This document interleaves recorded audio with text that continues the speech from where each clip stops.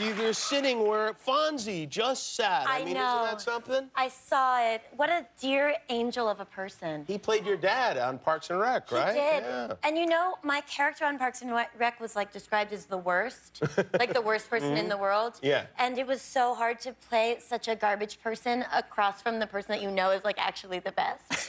Yeah. Yeah. He really is like almost ridiculously nice. It almost feels like there must be a monster lurking beneath. Yeah, yeah. He's backstage in the green room just cutting people people? with, yeah. Wow. Oh, Guillermo, you better get back there. Go, take care of this, for God's sake. How have you been? I haven't seen you in like a year or so, I think. Well, I'm firmly in my adulthood. Oh, good. Congratulations. Thank you so much. I knew it would happen. Yeah, took a while. I'm 31 years old. Thought I'd get there earlier. I think the signs of that are I'm trying to sort of pull back on smoking weed constantly. Oh, that's good. Thank you. Yeah. That's great. Yes, I like to smoke enough weed that I can eventually, like, imagine my pajamas being like, I hope she picks me.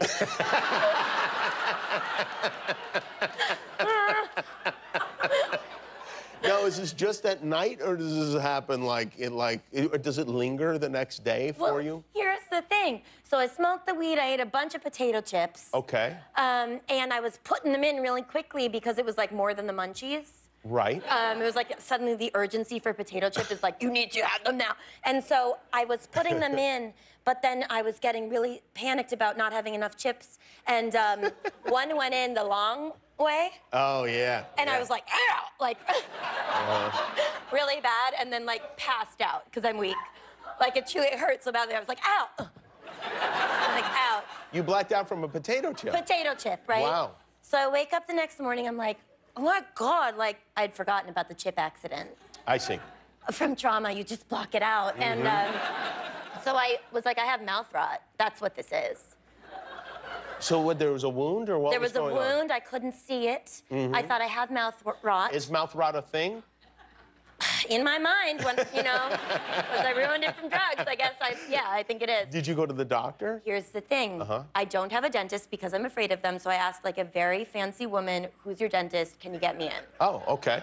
Yeah, she's like, you can go tomorrow at 7 a.m. I'm like, ew. That's like when people are still dead. Like, okay, I guess so.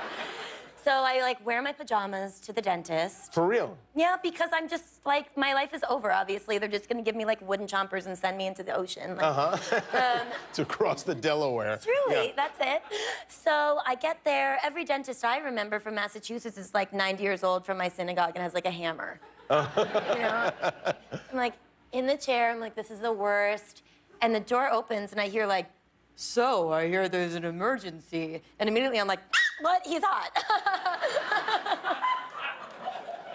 I'm like... What, just from hearing his voice, you knew? I knew it. I knew it. Wow. And my whole body was just like, whoa, there is a hot person, and he just came into the room. Really? Like a spider sense, if you will. Exactly. Yes, okay. Exactly. Exactly. Exactly like that, except you have like a potato chip cut in your mouth and you're not a superhero. And you're in pajamas. Yeah. Okay. You're messed up. So what do you do? So he walks around. I'm like, have you ever seen a person that is so handsome that they're like, hello, and you just go, Oh, yeah, the Hemsworths have been here. Oh, right, yeah. You pass away at that point. Yeah. So he's like, so, what's wrong? And I just go, nothing. Nothing. Nothing. And I'm like, oh my God, I'm in my pajamas. This isn't how I want to meet my second husband.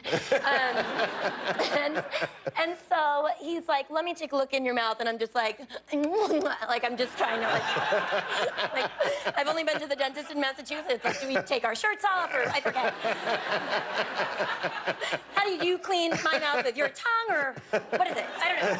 That's how they do it in France. Do you want to bonjour? I love you. I love you. I'm in love with you. So he's like, looks in my mouth and I'm like, why am I here? I can't remember anything because he's so handsome. And he's like, did you eat something sharp? And I'm like, oh, the chip. I forgot. Yeah, I forgot about the chip. Yeah, good thing he remembered. Yeah. And I'm like, I'm trying to act like I don't eat junk food, you know? I'm like, I don't know, maybe it was a grape or some sort of a banana I threw in. I love to eat healthy to keep my body super nice if anyone ever makes love to me, I don't know. He's like, okay, there's nothing I can do for you. I can't, like, show you how to eat chips or whatever. You should go, you know? And I'm like, yes, of course. And he's like, but you should come back, he says, you should come back for a cleaning. At which point I go, oh my God, I would love to.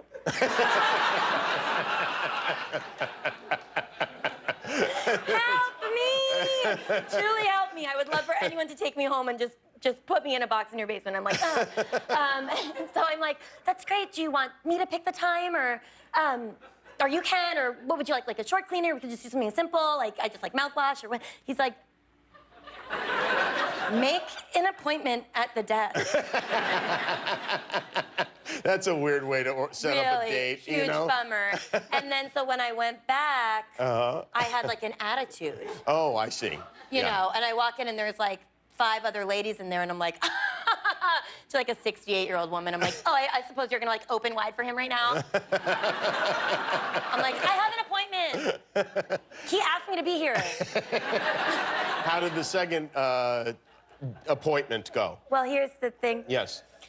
The good news is that I have 2 cavities. Oh, congratulations. Yeah.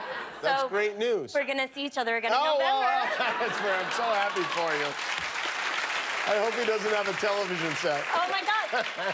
You know what? That's the side note.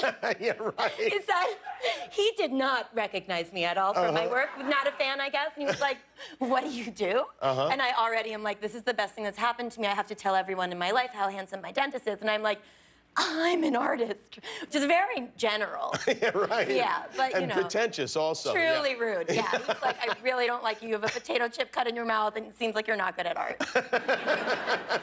Well, it's just, wait till he sees Venom. He's really gonna, his head is gonna explode. Yeah, really. Also because it's a very, you know, the movie itself is, you know, very exciting. Oh, right, yeah, of course, Maybe especially for dentists, yeah. Because Venom has so many teeth.